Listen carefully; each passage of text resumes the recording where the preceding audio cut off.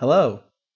I just wasted 20 minutes trying to record this. Let's try again. Last week I recorded an intro guide to the new TFT set, Rise of the Elements. Today we're going to try to be specific with our starting as well as ending comps and how to get there. In this video we're going to be covering a set amount of comps so that the video doesn't get too long and so that we can really focus and deep dive into this kind of stuff. We'll be talking about Predators, Blade Masters, Woodland, as well as Mages and Light. The last two being relatively short because it's pretty simple to see how to play late game versions of them. The first composition, and one of the compositions that you'll see the most, is Predator. Predator right now opens with these four units. You have Scarra, Warwick, Rek'Sai, Kog'Maw. The MVP units in these four is going to be the Rek'Sai and the Kog'Maw. Rek'Sai being generally the overall best unit because he does true damage and a lot of it on his abilities. And Kog'Maw kind of being your main backline carry threat, at least early game. Now you've seen the first four units, this is what the in-game comp looks like. And these are two different variations of an in-game Predator comp. The first iteration is the most common, which is going to be Predator, Glacial, Berserker, Poison. This composition is super good. It covers a lot of bases in terms of dealing with magic damage units, as well as having a very strong damage carry and can execute from pretty much any range. The second composition that we're going to be covering is a 2 ranger composition where instead of throwing away Skarner, you use Skarner, you use Ashe, and you use Twitch instead of Kog'Maw. In the first composition, your carry unit is going to be mainly Olaf. Olaf will do the majority of damage and you want to make sure you have items set for this character.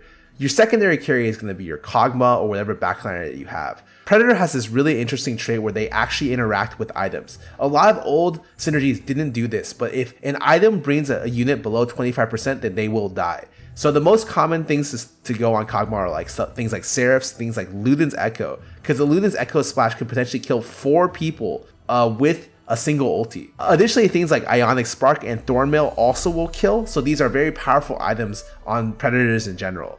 Additionally, and this is more of like a tertiary carry thing, if you have more tank items and you don't know who to put it on, I would definitely default toward Mundo or Rek'Sai. Rek'Sai is the strongest standalone Predator because he just does incredible amounts of damage. In this composition, or any composition with Predator at any point can put in Nocturne to obtain 2 steal for the mid game. That's something that you want to keep in mind.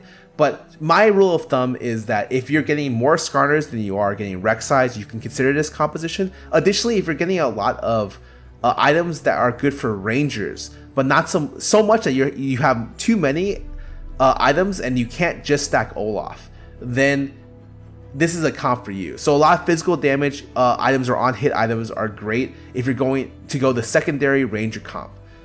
Primarily and first and foremost, Olaf is your carry. You're going to want items like Rage Blade, like BT, like Hush or Disarm to be able to kind of splash his utility as well as make sure he has high DPS uptime.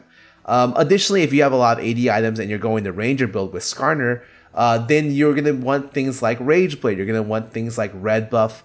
On-hit items will go on Twitch, as well as direct damage items will go on Ashe. Ashe and Twitch relatively are weaker backliners, so you only want to go this build if you have the items to support or the units to support this different variant. Secondly, let's talk about Blade Masters. Blade Masters is the comp that I've probably played the most personally, especially for the opening week of TFT. I've done almost every variation of Blade Masters possible, and I want to say you should look to go this composition, especially if you hit early.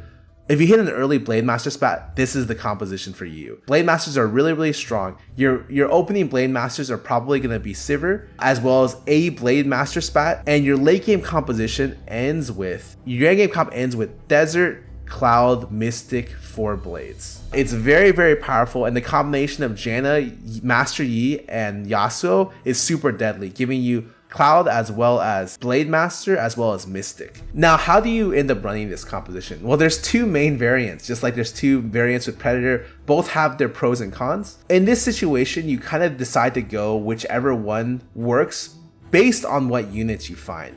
Because generally speaking, the items in this build, you tend to stack Nocturne as well as Olaf first and Sivir second.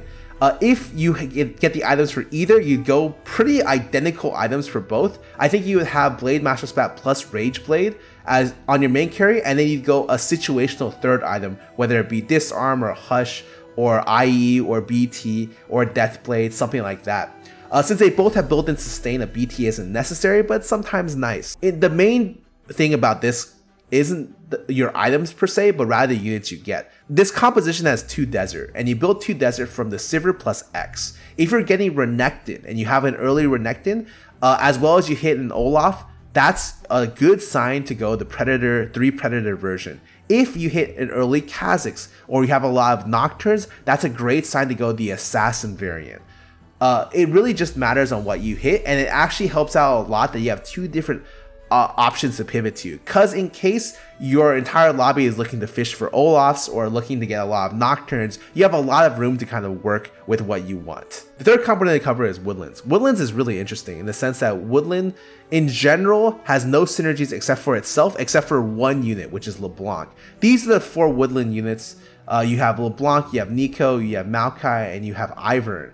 And really, you want to look at LeBlanc to look at synergies at how you build Woodland mages into the mid and late game. So the most common thing to do with Woodlands is to go Assassins or Mages or both. Both of those are relatively optimal, and you might even end with both of them at the very end.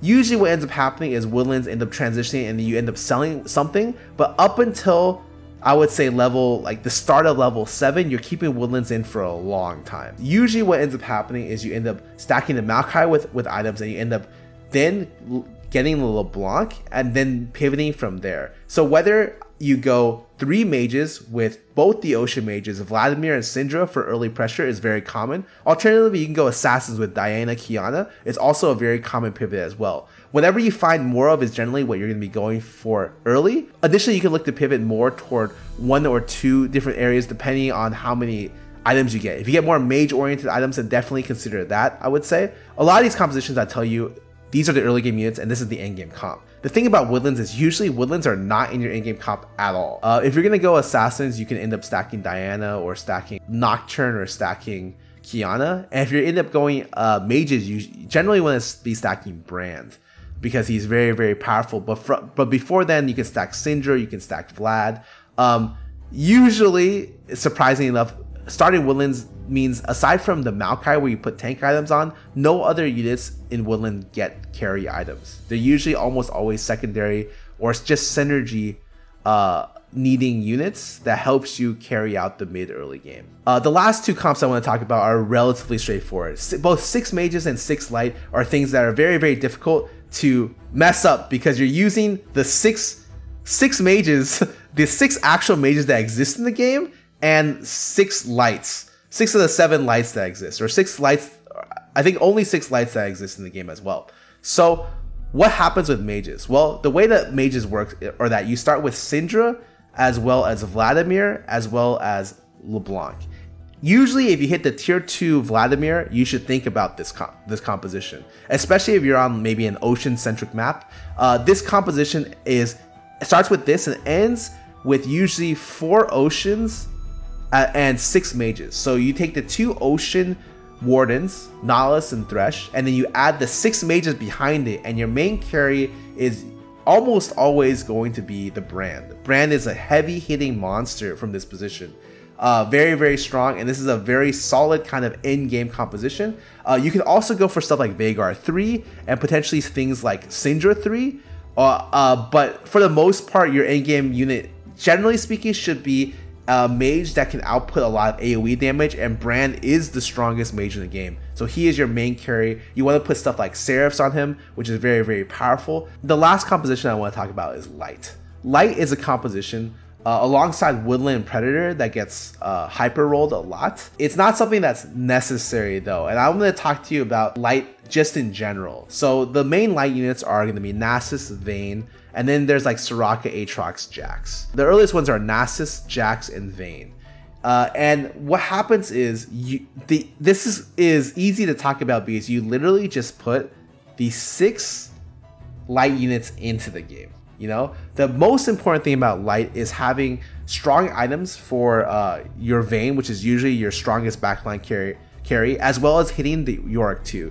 Yorick 2 is phenomenal. He's actually just an all-star unit by himself. Each individual Light minion that he summons gives your overall team Light buff. So essentially he's worth like 2 or 3 or 4 additional Light members on your team by himself. He is a very, very powerful threat, and he's pretty much the pivot of your entire team comp. This is a composition that just shoves the 6 light units in, and then from that position, Master Yi is incredible to put in from that position at 7. He gets Mystic as well as Blades, and then at that point, it's up to you. If you get a light spatula, you can look to put in Zed, which is phenomenal as well. He's one of the best light spat carriers in the game.